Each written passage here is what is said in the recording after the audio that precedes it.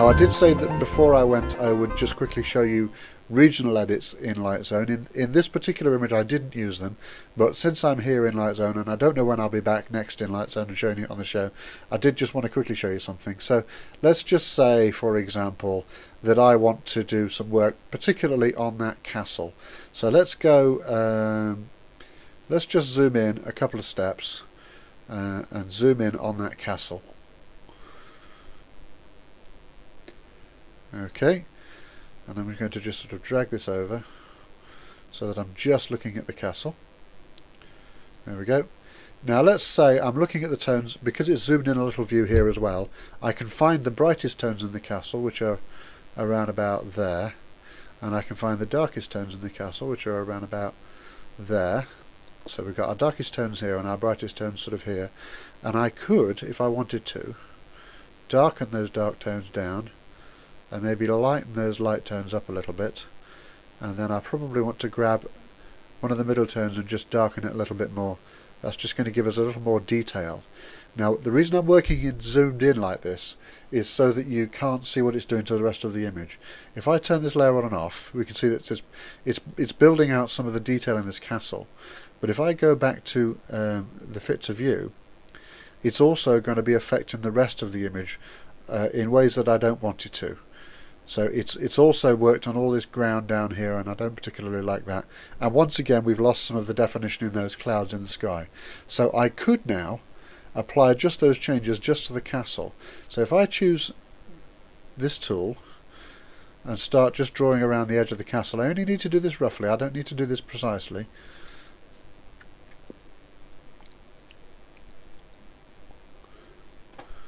And then when I'm done I can just right click and that's the point I don't need. Now what's happening now, because I've made a region, let's turn this on and off and see what's actually happening. It's just affecting that castle. It's just affecting the bit region inside, and I can also drag in and out, and what this is doing is because I've defined a multi-point region here and it's all editable, I can click and drag these points around. It's got a feathering region around around that region, and I can click and drag on that inner line, and that changes the size of the feather. So I can pull those points out so that the feathering goes along the edges of the castle nicely. And obviously you can spend a long time with these masks, but I have found in Lightzone usually you actually don't want to make your masks too precise. You actually kind of want to rely on the feathering, which does a very, very nice job in Lightzone. The feathering works really beautifully, and these edits can quite often be very, very unnoticeable if you do the edits, the masks nicely. So we also have an option here to invert the mask, and I can, if I tick that on, you can see that the edit disappears off the castle there and edits the rest and affects the rest of the image. But in this case I do want just the castle to be affected. So let's go back to our standard mode, so we get rid of the view of our selective edit, and just turn that layer on and off and see what it's doing. And we can see that is just affecting the detail on the castle. So that's doing a pretty nice job just of bringing some of that detail in. And I think you know, that's an excellent way of working on just sections of the image. If you've got a region that's maybe too bright, you can sometimes dim it down with a zone mapper and just affect that bit of the image. And it does give you a level of control that isn't available in Lightroom 1. So in this case I think I'm going to leave just a little bit of that in, because actually I think that edit's turned out quite nicely. This isn't something I did in the original version of this image, but there you are. I think in this case it has actually added a little something. So I'm going to set the tool opacity there to about 50% and just leave that on there. So that's us done in Lightroom, in Lightzone rather. We're now going to take this image, which, as I say, has still got some things that need doing. We need to affect the sky, we need to affect the ground, and we need to just really boost the last of the contrast up and bring out those beautiful light golden tones that we had in the ground there. So having done with that, we can click the Done button right here. And that's going to save that back to Lightroom. And remember, what's going to happen here when we go back to Lightroom is that it is going to take the image that it created, the TIFF that it created and opened in Lightzone, and it's going to stack it with the version that was already in Lightroom. CR2 raw file, and it will make this new version the top version in that stack.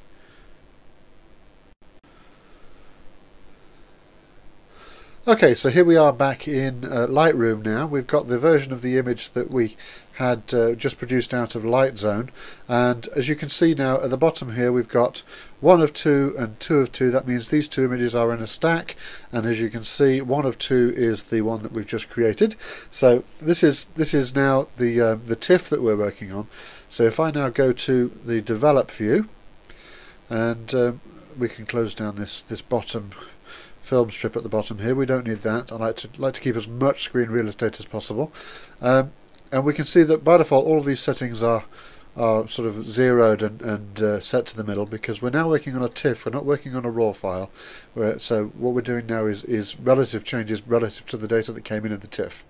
This is still a 16-bit image, and it's still ProPhoto RGB, so we've still got loads and loads of data. We've not thrown much away from the raw at all. We're still working on a very large image, which is going to take a lot of memory and a lot of processing power to work with. Now I'm going to just sort of quickly do some very basic edits here, just to try and get us up to a sort of a decent starting point. Just a little bit of fill light there. Just dragging the fill light slider up and down, you can see what that's doing is it is affecting their ground area a lot.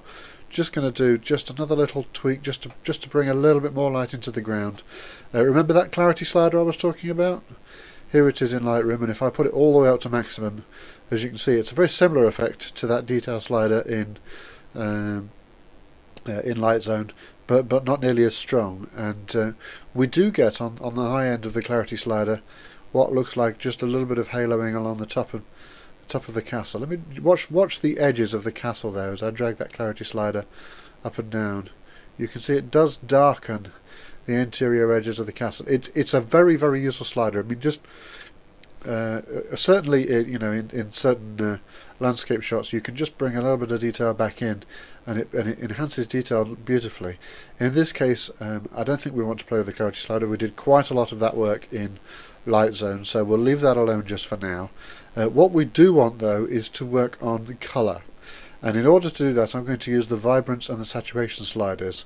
Now these two both boost colour. Let me just drag that all the way up. You can see that really boosts the colour up, and if I drag that back down to 0, oops, that was setting the rating to 0. Let me click in the vibrance thing and set that back to 0, do saturation, and you can see this does a very similar thing. Now there is a very important difference between the vibrance and the saturation slider.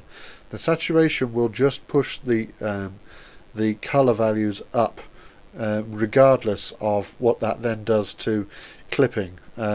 The vibrance will not. So if you've got, for example, an image that has got a very strong colour in it, so imagine some red flowers or something, and you want to increase the vibrance of the colour, but you don't want to push the red channel beyond the point where it starts to clip and you start to lose detail in that red channel. What you need is the vibrance slider instead of the saturation slider. And usually in most images, unless it's an image like that with a channel that's going to start clipping before the others, usually it doesn't make a huge difference which you use. I like to use a little bit of both. They both seem to have a different effect on the image. So what I'm going to do here is just sort of ease them up together a little bit, and just sort of I think I'm looking for quite a high colour. I can always drag this back down again later. So somewhere in that region, I would say, for our vibrance and saturation. Now once again, this is another one of those occasions where courage of your convictions. It looks, to my eyes even now, even doing it now, it looks overly strong colour wise, and I know I can drag it back down later, so I'm going to have the courage of my convictions. I'm going to leave it there, and I'm going to go on and do the colour work that I know I need to do. And I'm going to go down here, and if in 10 minutes time I still think it looks too strong, I'll go back and I'll drag it back down. But I need to just sort of let my eyes, learn to live with it for a minute or two.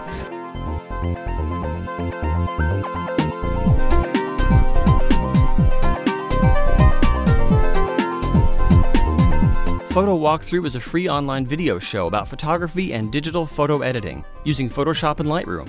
Join the Photo Walkthrough community, find all the old shows, and subscribe to the new ones for free at photowalkthrough.com.